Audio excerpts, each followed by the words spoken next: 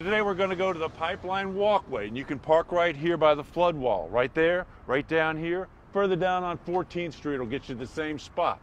Let's go check it out. The pipeline is a half mile of largely hidden heaven in the heart of the city. You've been there before, right? First time.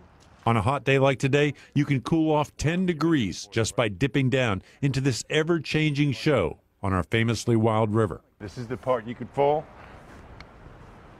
It's actually really safe. All types use it. Sunbathers, walkers, runners, bicyclists, birders. You can watch fishermen catching catfish or campers cooking their dinner. Or in other seasons, great blue herons doing their mating thing. There's several spots just like this one where you can jump off into the sand and be on some of the nicest beaches in Richmond. How's the water, man? It's a little warm. Warm? Yeah. You guys ever go to the islands over there? I'd like to. There's a couple of ponds over there where the catfish are like really big. You can reach right in there and grab them.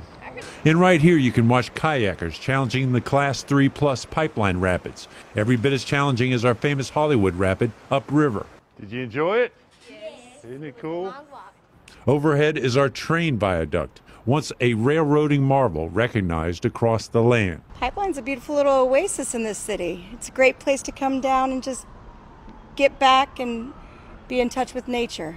You get down here and you forget you're in a city. So this is like a whirlpool. It's fabulous, like 15,000 jets.